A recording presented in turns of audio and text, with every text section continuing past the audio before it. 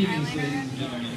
My name is Matt, and it's tradition on these occasions. I'm here to welcome you all to this very special day. Speak up. For those of you who don't know Eric, let me give you a little bit of background on why Kara would put up with him the way she does.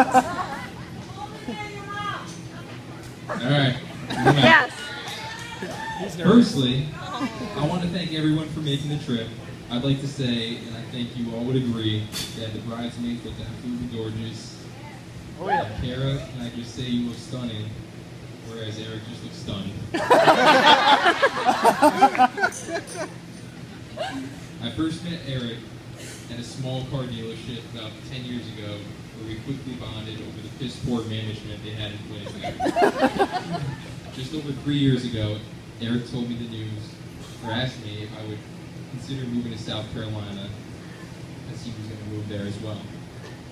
Looking back at the decision, I can say it was the best decision that the both of us have ever made.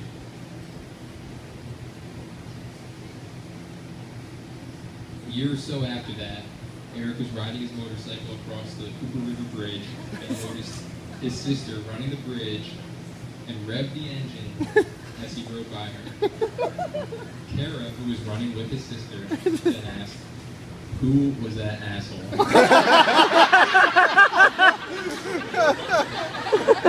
That's your asshole to the left.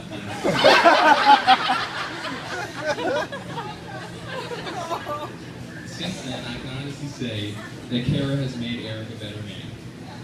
On behalf of myself and everyone here, I wish the two of you the best of luck. Congratulations.